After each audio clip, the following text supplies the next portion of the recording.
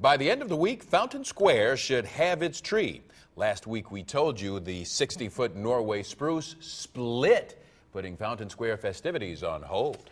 And that's when our WCPO.com and Facebook readers took to their keypads to discuss the display not being called a Christmas tree.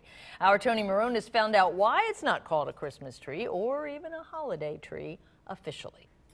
Oh, Tannenbaum, oh, Tannenbaum. The old carol is as beautiful as the intent of decorating a tree, of bringing good tidings and joy. This is the first year I'm going to have a real Christmas tree. Gotta have a star at the top of the tree. Different colors, green, blue, yellow. Candy canes on there, that's what I like the most.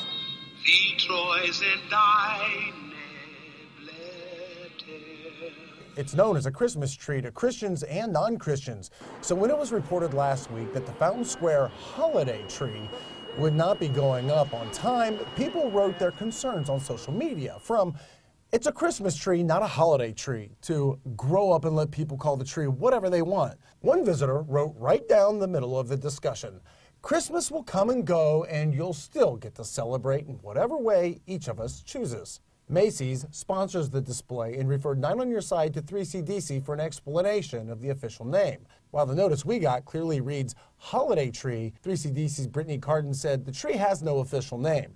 That way, it can be embraced by anyone and called whatever they want. So we asked people in person what they call it. A holiday tree could be for any time of the year. Christmas tree is just for Christmas. It's a Christmas tree. It's a Christmas tree. It's for the holidays. Christmas, New Year's. You should call it whatever you feel comfortable with calling it, because everyone has different preferences. The officially nameless tree should be up by this Saturday. Tony Moronis, 9 on Your Side, Fountain Square.